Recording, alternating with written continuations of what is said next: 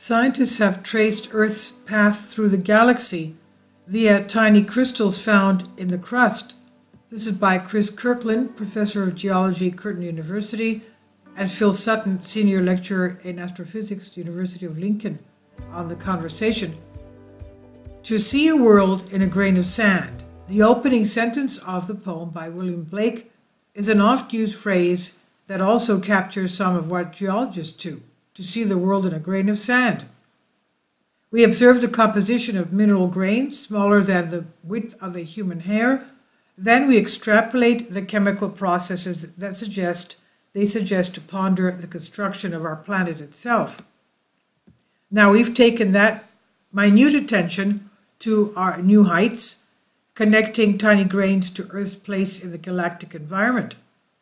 Looking out to the universe, at an even larger scale, astrophysicists seek to understand the universe and our place in it. They use laws of physics to develop models that describe the orbits of astronomical objects. Although we may think of the planet's surface as something shaped by processes entirely within Earth itself, our planet has undoubtedly felt the effects of its cosmic environment. This includes periodic changes in Earth's orbit, variations in the sun's output, gamma-ray bursts, and of course, meteoric impacts. Just look at the moon, and its pock-marked surface should remind us of that, given Earth is more than 80 times more massive than its gray satellite, the moon.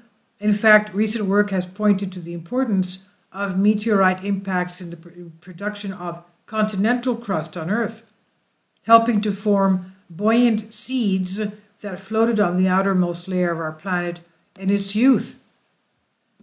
We and our international team of colleagues have now identified a rhythm in the production of this early continental crust, and the tempo points to a truly grand driving mechanism. This work has just been published in the journal Geology. The rhythm of crust production on Earth.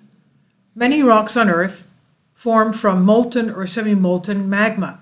This magma is derived either directly from the mantle, the predominantly solid but slowly flowing layer below the planet's crust, or from recooking even older bits of pre-existing crust.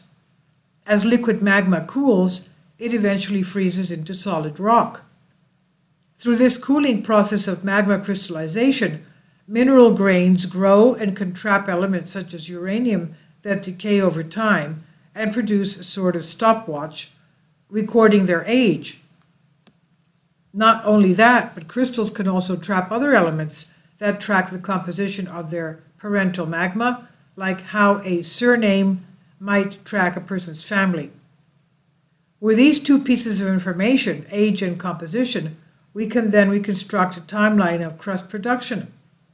Then we can decode its main frequencies using the mathematical wizardry of the Fourier transform.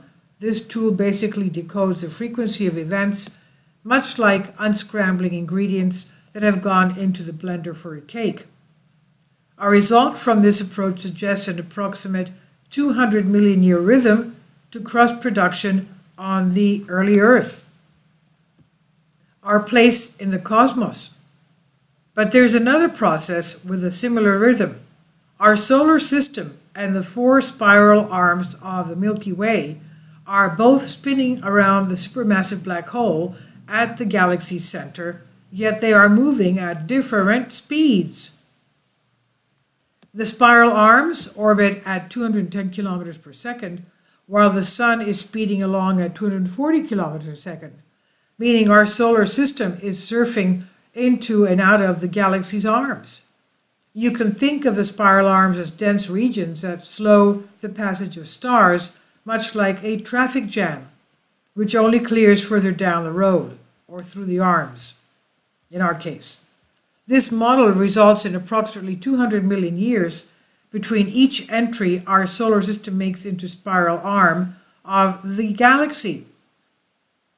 Every 200 years it goes into a spiral arm of the galaxy.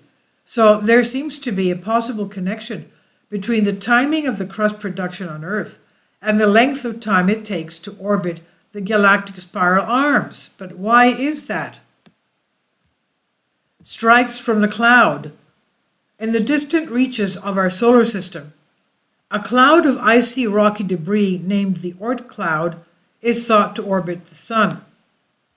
As the solar system periodically moves into a spiral arm, interacting between it and the Oort cloud is proposed to dislodge material from the cloud, sending it closer to the inner solar system. Some of this material may even strike the Earth. God forbid. Earth experiences relatively frequent impacts from the rocky bodies of the asteroid belt, which on average arrives at speeds of 15 kilometers per second. But comets ejected from the Oort cloud arrive much faster, an average 52 kilometers per second. We argue it is the periodic high energy impacts that are tracked by the record of crust production preserved in tiny mineral grains. Comet impacts excavate huge volumes of Earth's surface, leading to decompression, melting of the mantle, not too dissimilar from popping a cork on the bottle of fizz. This molten rock, enriched in light elements such as silicon, aluminum, sodium, and potassium, effectively floats on the denser mantle. While there are many other ways to generate continental crust, it's likely that impacting on our early planet formed buoyant seeds of crust. Magma produced from later geological processes would adhere to those early seeds.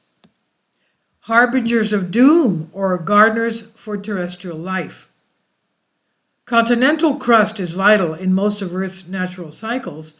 It interacts with water and oxygen, forming new weathered products, hosting most metals and biological carbon. Large meteorite impacts are cataclysmic events that can obliterate life. Extinction-level events, obviously. Yet impacts may very well have been key to the development of the continental crust we live on. With the recent passage of interstellar asteroids through the solar system, some have even gone so far as to suggest they ferried life across the cosmos. However we came to be here, it's awe-inspiring on a clear night to look up at the sky and see the stars and the structure they trace, and then look down at your feet and feel the mineral grains, rock, and continental crust below, all linked through a very grand rhythm indeed.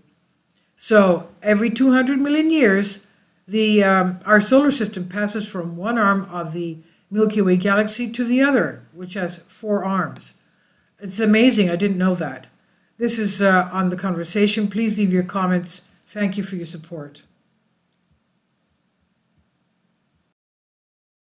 Patreon account. The daily posts are 5 videos daily, and they are totally different from what I have on my YouTube channel. Thank you so much for your support and that you find all my content so interesting. You'll find the Patreon account details in the description box below.